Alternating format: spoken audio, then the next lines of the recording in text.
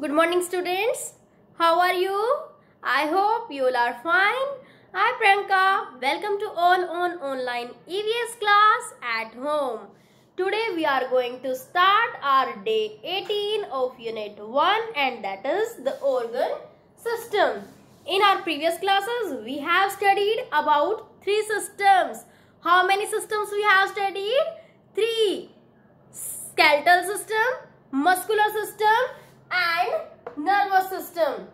Today we will discuss about how these systems work together. Means जब ये तीनों system हमारे इकट्ठे हो जाते हैं, skeletal system, muscular system and nervous system, तो ये तीनों आपस में मिलके कैसे काम करेंगे. Understand? Now I will show you a video and you will watch the video carefully.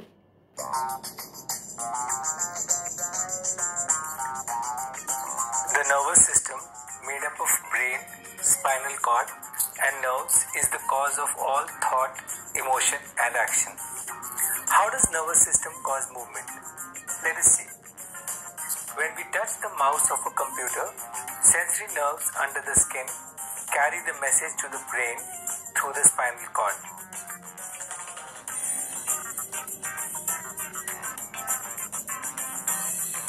The brain interprets the signal and decides the action.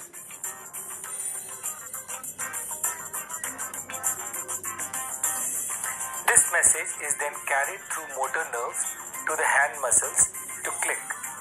The muscles pull the finger bones and we are able to click.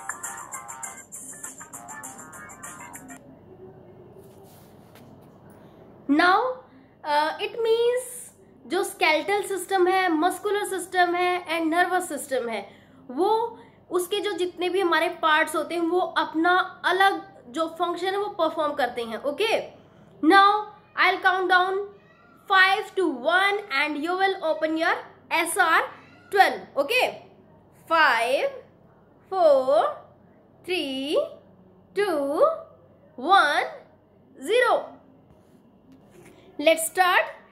Connection of the nervous system with the skeletal system and muscular system means nervous system का muscular system और skeletal system के साथ क्या connection है, क्या उसके बीच में relation है. ओके, उसके बारे में हम पढ़ेंगे.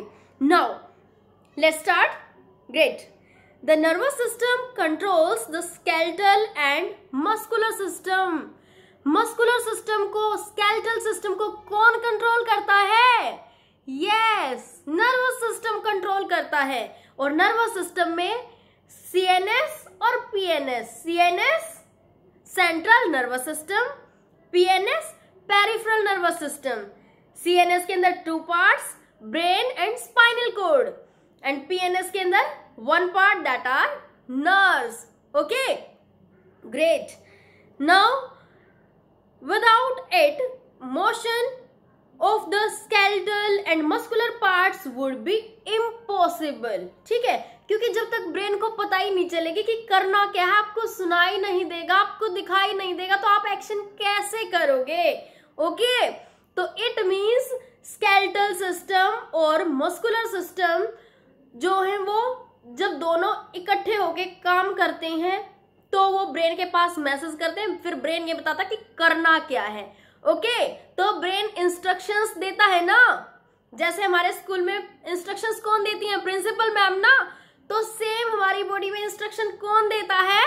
हमारा ब्रेन देता है. ओके, तो इट मीन्स नर्वस सिस्टम का बहुत बहुत इंपॉर्टेंट रोल है. ओके, यस, सीक्रेट है ये. Now if we want to pick up a book, अगर आप बुक पिक करना चाहते हो तो पहले आपकी आईज देखेंगी ना. आप ऐसे ही तो आंखें बंद करके आप नहीं देख सकते ना. कि सपोज आपको इंग्लिश की बुक उठानी है, ठीक है, आपको इंग्लिश की बुक उठानी, तो आपकी आईज पहले उसको देखेंगी ना. देखने के बाद ये आइडेंटिफाई करेंगे कि इज इट इंग्लिश बुक और not. If it is English book then आपके हैंड्स आगे की तरफ जाएंगे ना उसको पिक करने के लिए. तो आपकी जो बोन्स है वो भी काम कर रही है ना. फिंगर्स में तो बोन्स होती है, ठीक है. तो जो फिंगर्स हैं, बोन्स हैं, वो काम करती हैं, मसल्स काम करती हैं, और फिर आप उसको उठा लेते हो. जैसे अब मैं इसको पकड़े खड़ी हूं ना, तो टैब को जब पकड़े खड़ी हूं तो इट मीन्स मेरा स्केलेटल सिस्टम, मस्कुलर सिस्टम और मेरा नर्वस सिस्टम तीनों ने मिलकर काम किया। मुझे ये था कि मुझे बच्चों की क्लास लेनी है तो मुझे किसकी जरूरत पड़ेगी? टैब की। Okay, understand? Got it?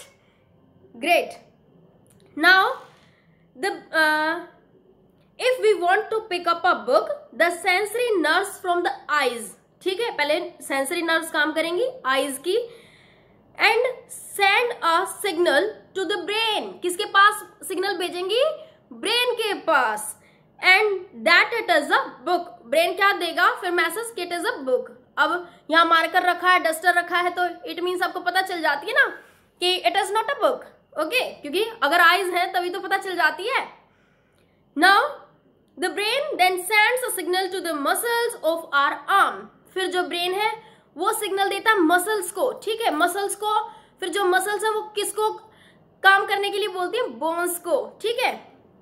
तो and hands to contract and relax, and this moves the bones in our arm and fingers to pick up the book. तो जिसकी वजह से हम क्या कर पाते हैं? बुक को पिक कर पाते हैं, मार्कर को पिक कर पाते हैं, पेंसिल को पिक कर पाते हैं, जो भी आपके हाथ में है, जिसको भी आप लिए हुए हो, तो उसमें आपका तीनों ने काम कर रखा है। ओके, अब आपने फोन भी पकड़ रखा होगा तो फोन ने भी तीनों का काम, तीनों सिस्टम मिलके जब काम किया तब आप फोन को पकड़ पाए हो। Okay, great. Now all this is so fast that we don't realize, और ये सारा काम ना इतना स्पीड से होता है कि हम रियलाइज ही नहीं कर पाते कि हमारे ब्रेन ने कब मैसेज दिया, कब हमारे हाथ ने काम किया, कब हमारे मसल्स ने काम किया, कब बोन्स ने काम किया, कब आईज ने देख लिया। ओके, तो सो फास्ट होता है, बहुत ज्यादा फास्ट होता है। And before we pick up the book, ठीक है, बुक उठाने से पहले आपको इतना सारा थोड़ा पता चलता कि अरे अब यहाँ मैसेज गया, अब वहां गया, तो ऐसा नहीं होता। It is too much fast process. Great.